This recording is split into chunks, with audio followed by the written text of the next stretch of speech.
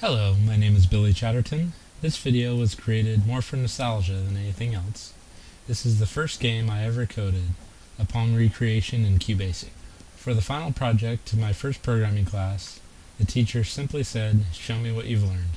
So at the end of my very business-oriented professional programming class, where we had been calculating interest and loan payments, I recreated Pong. Fitting for the game, QBASIC could really only render in ASCII graphics, so that is what you're seeing here.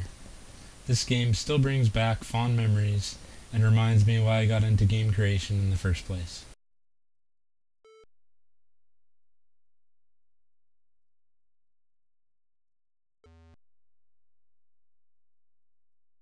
Thank you for your time and watching my video. Have a great day.